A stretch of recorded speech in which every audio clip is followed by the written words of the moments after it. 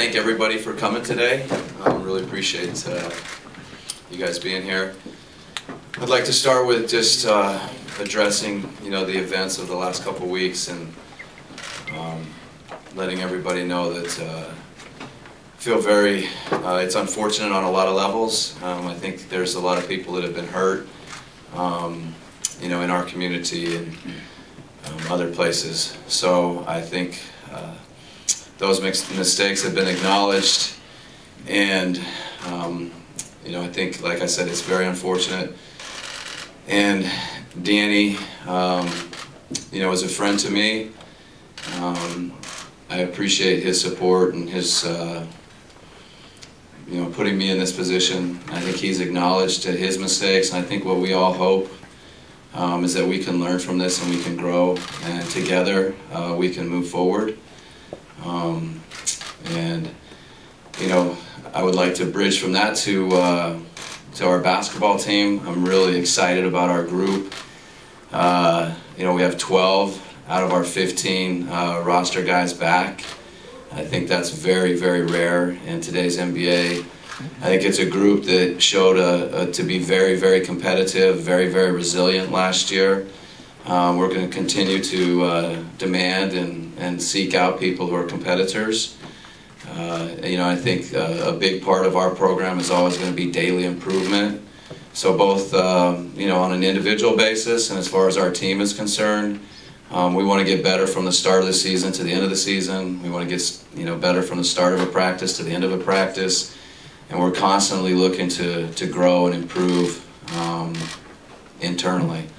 And lastly, I think our group is a very, very unselfish group. And I think that, we want to continue to build on that. And there were a lot of positives from last year.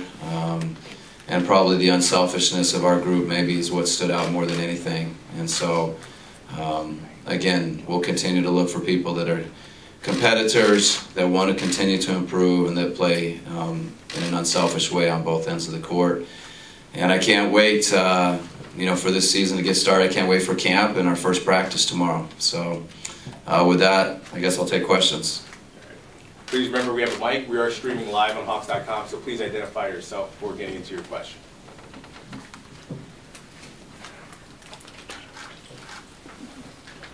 Anthony Amy with WSB TV. Coach, welcome back for a new season. My question is regarding that roster that you mentioned, 12 of the 15 players back.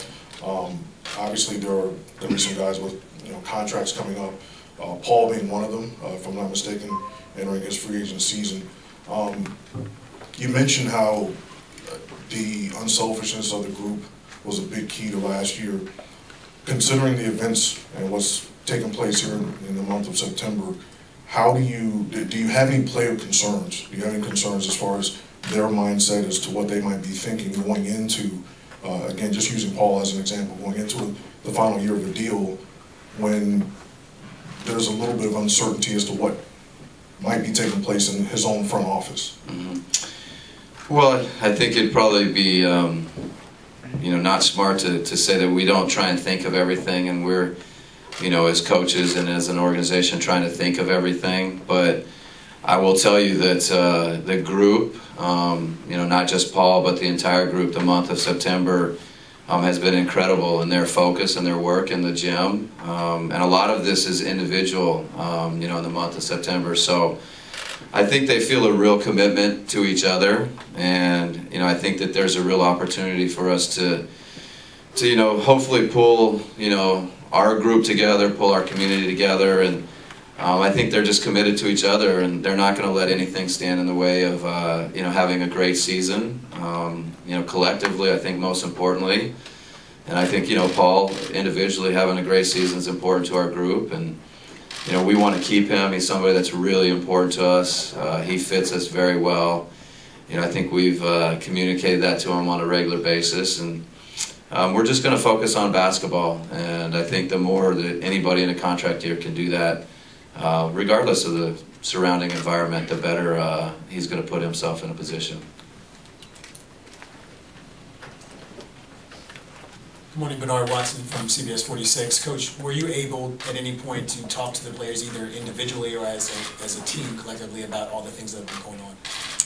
Yeah, we met with the team. I believe it was a Sunday when the initial email was released, and we had a team meeting that night. And I think it happened in different phases, which was appropriate and made sense. I think we talked about it with a bigger group, and then at one point it was just myself and the players, and then it was just the players alone. And at each kind of stage of that night and going forward, there's been a ton of communication on a lot of different levels, and the players have been great. And as much as possible, we've tried to share what we know and be there as a resource for them. I think the more we put our heads together, I learn a lot from the players, and hopefully they learn something from me at some point. But through a process like this, I think the more together we are, we felt like that was the best way to approach it.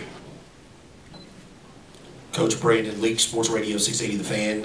How do you expect the team to be better? You had a lot of injury last year, and there were a lot of people that you didn't get to see a lot on the court. How do you expect this team, and where do you expect this team to be better on the court? Yeah, that's going to be a big point of emphasis, starting tomorrow in camp. I think defensively is an area where we would really like to see improvement. I think our offensive execution at times is somewhere where we need to improve significantly. I think I think I forgot to mention the addition of Thabo Cephalosha, Kent Bazemore, and Adrian Payne. Jarrell Eddy and Dexter Pittman on camp invites. I think we've added some players that are going to help us improve defensively, that are going to help our depth on the wing with Thabo and Kent. But it's really all the little things. I think rebounding is an area where we've got to be committed as a group to cover that. We can't let our unselfishness on either end of the court slip. So there's a lot of just probably details that we're going to be watching and looking for, that attention to detail, that focus. But big picture wise, I think defensively we really want to take a step up. All right. Okay, Bree and Janelle, this session in Atlanta. You guys are very guard heavy coming into this season. Talk about the play of the guards and the importance of that, versus post players. I'm sorry, could you just repeat the question? Yes, you guys are guard heavy coming into this season. Talk about the importance of guard play this upcoming season. Well, our guards are, critical to us. I think the great thing about our group is we feel like we've got good balance. But Jeff Teague, I think, took a big step for himself personally last year and for our group, and I think we're going to be even more demanding of Jeff. Kyle had a heck of a year, Damari as a wing, and then behind them, Shelvin and Dennis, and now Kent and Thabo and John Jenkins. So our guards are important to us, but, I feel like we're a team that's got very good bigs too, and I think that's what we want to have, is a balanced roster, guys that are versatile, guys that are skilled, that can make decisions and make plays for each other. And so I think our guards we're excited about, but our bigs are also a group that we feel really good about.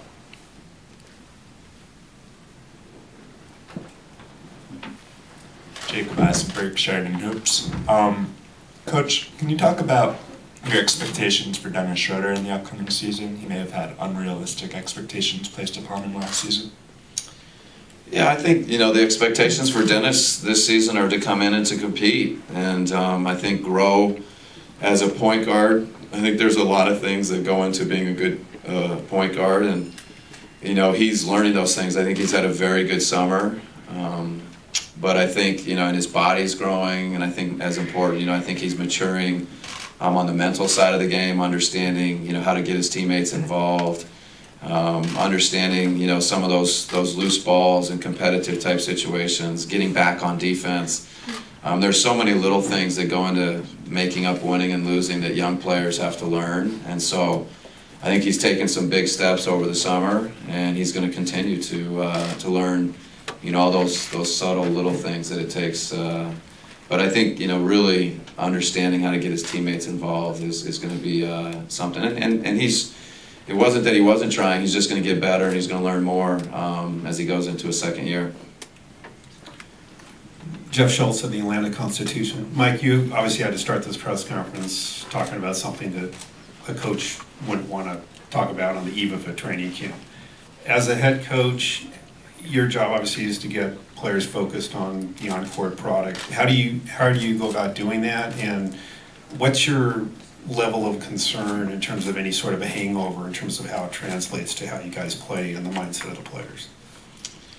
Well, I think, fortunately, we've really approached, the season, whether it was last year or this season, and I think it's one of my coaching philosophies is just there's a process that we focus on, and just the day-to-day, like I talk a lot about improvement of the team and the group, and we don't focus on a lot of things that are external, whether it's what's happened over the last 2 or 3 weeks, or we had a tough stretch last year, and my messages were continue to be the same, that we want to compete, we want to improve, we want to play unselfish. And so if we just can put our mind and put our focus into the process, I think that's our best way to have success.